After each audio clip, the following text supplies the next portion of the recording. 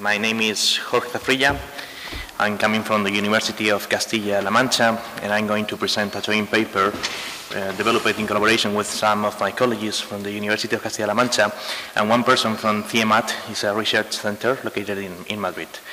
The title of the presentation is Carbon Footprint of the Nuclear Energy Using Input-Output Life Cycle Assessment. The outline of my presentation is a typical one with an introduction, some ideas about data, methodology, and the scenarios that we are going to develop, some main results, because we have two main results maybe, and the main conclusions. About introduction, Energy Roadmap for 2050 establishes an 80 to 95% of reduction of the carbon dioxide emissions in the European Union. One of the main targets of this policy, of this objective, is to turn the electricity sector into a quasi-zero emission sector. Obviously, this is an ambitious policy and an ambitious goal for the future. But at this point, we can think about that nuclear power could play an important role in the fulfillment of these kind of commitments for the future. So at this point, we can make a question on how clean is the nuclear power from an LCA, life cycle assessment perspective. The main objective of the paper is to develop a multi-regional input-output life cycle assessment model of a nuclear power plant in Spain under different scenarios.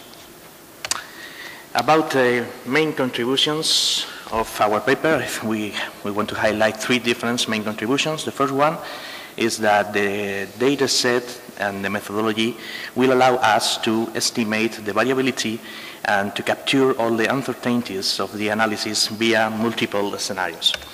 These scenarios are going to be methodological, technical, political, financial, and so many differences that we are going to present in the proper slide.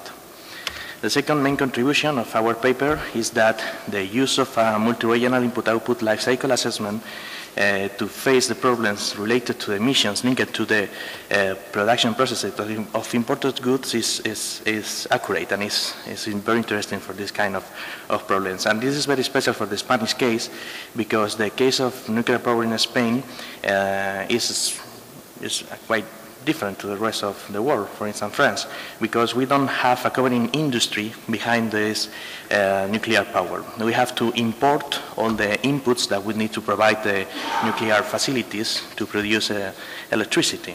This is a consequence of the nuclear moratorium during the 80s in Spain, and it has been a dismantling of the industry, the covering industry supplying inputs. And the third contribution is that we think, at the moment, up to now, that this is the first study of nuclear power carbon footprint in Spain. About data, we are going to develop a multi-regional model based on the World Input-Output Database.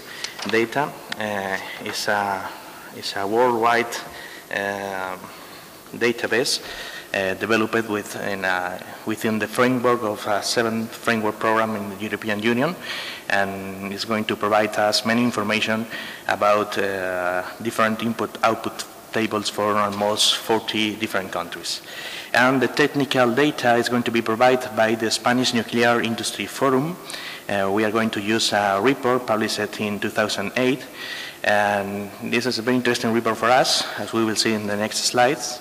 And we are going to establish a differentiation between, for the life cycle phases between construction and investment of the nuclear facility, the nuclear fuel cycle, and operation and maintenance. We don't have data about the dismantling process, so maybe we are underestimating the total emissions in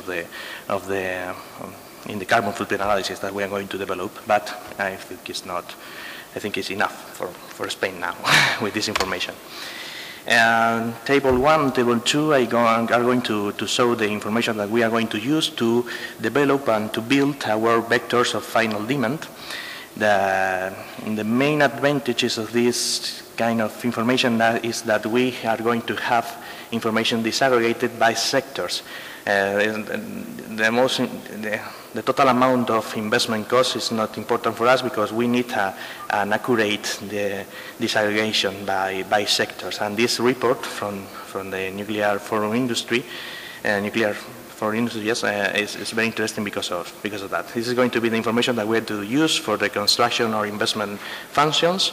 And in table 2, we are going to use this information to estimate our fuel cycle and operation and maintenance final demand vectors. As you can see, this information is provided in euros per megawatt hour produced, so we need to make some assumption at this point. And our baseline scenario is going to be for a lifetime of 60 years. More or less, we are going to assume that our facility is going to produce more than 460,000 gigawatts hours in the 60 years. It's more or less 4% of the electricity demand per year in Spain, now, obviously. And the load factor assumption is going to be the 81.54%. It's more or less the same load factor of the Cofrentes nuclear power plant in the last 25 years. And the discount rate is going to be taken from RESGA, the report reference.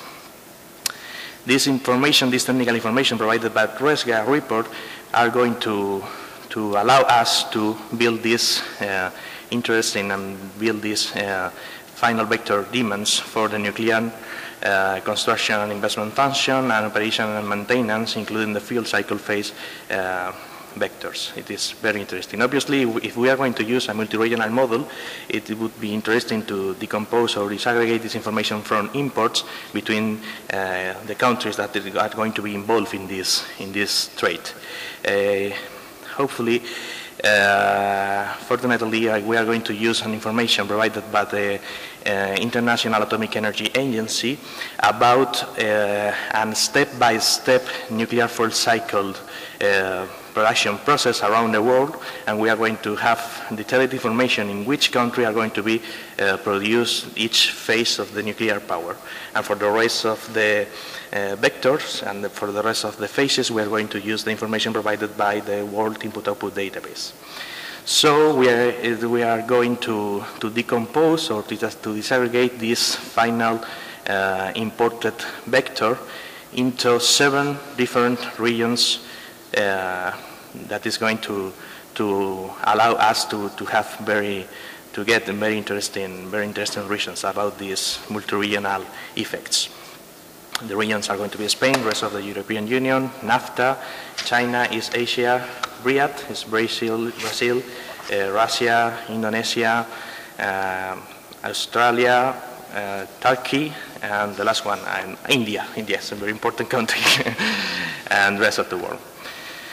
About the methodology, we are going to develop a typical multi-regional input-output model using the inverse matrix of Leontief's. The novelty or the advantage of the use of a world input-output database and a multi-regional model is that we are going to have a very big matrix with a lot of information by country, and a lot of information of the trade relationships and intermediate goods and final goods between those regions. About the environmental emissions coefficients, we are going to use also the environmental information from the World Input-Output database for each country, and as a novelty, we are going to develop a hybrid input-output life cycle assessment model using some information from the process LCA data sets. In this case, we are going to use information from ECO-INVENT data for some of the main important sectors like mining and quarrying and coke, refined petroleum and nuclear fuel in the process of production of the nuclear fuel cycle. We think that this is very interesting because we can solve the problem with the aggregation. If we use this kind of specific coefficients, we can control exactly the emissions related to the process to extract, for instance, or to extract, for instance, the uranium from the mines, obviously. Okay, we will see the equations now. We are going to develop 2 different models. The first one is going to be a single region model where we are going to assume that all the imports are going to be should be produced into Spain without considering the technologies, the foreign technologies. The second model is going to be the multi-regional input-output model. We are going to use the wired information, but we are not going to include this novelty using a hybrid model. And the last one is going to be our reference model. It's going to be the hybrid multi-regional input-output model. And in this case, we are going to use these echo-invent and Weyand emission coefficients. We are going to decompose the inverse matrix of Leontief within direct and initial effects and indirect effects. For the direct and initial effects, we are going to use this echo-invert emissions coefficient and also Weyand coefficient for the rest of the sectors. And for the rest of the indirect effects, we are going to use the Weyand coefficients. So we think that we are going to get more accurate results. And about the scenarios, we assume that capture the uncertainties is very important, so we are going to try to develop and to solve many different scenarios. Methodological scenarios, construction period length scenarios, lifetime scenarios, load factor. An interesting one is the GHG, greenhouse gas emissions intensity of the Spanish economy. We are going to try to getting closer to this European Union objective of 90% of renewable energy, and we are going to try to know if there is going to be a very big or not effect over the total emissions. And the rest of the scenarios is going to be another one interesting is to try to change the world consumption patterns. Another scenario is about uranium prices, finance comparisons, and the last one is going to be an interval of emissions, 5 minutes. Okay, main results. The carbon footprint, I didn't say anything about that. We are going to consider the equivalent carbon dioxide emissions from Weyand, okay? We're going to use a number of different gases. And the main conclusion is that the carbon footprint using a hybrid multi-regional input-output model is going to be 19.7 grams of carbon dioxide emissions. It is very interesting to note that only 1.5 grams are going to be produced domestically. So they're going to be only producing within Spain. The rest are going to be foreign. So obviously to produce electricity with nuclear power is clean, and it's even more clean if you produce it in Spain, because you transfer all the responsibility to the rest of the countries. And attending to the Kyoto Protocol responsibility criterion is very good, because we are not going to assume those emissions, because they are going to be produced abroad. So maybe it's a problem. Maybe we should try to consider all those emissions. And as we can see, the fuel cycle phase or stage are going to be the most pollutant phase.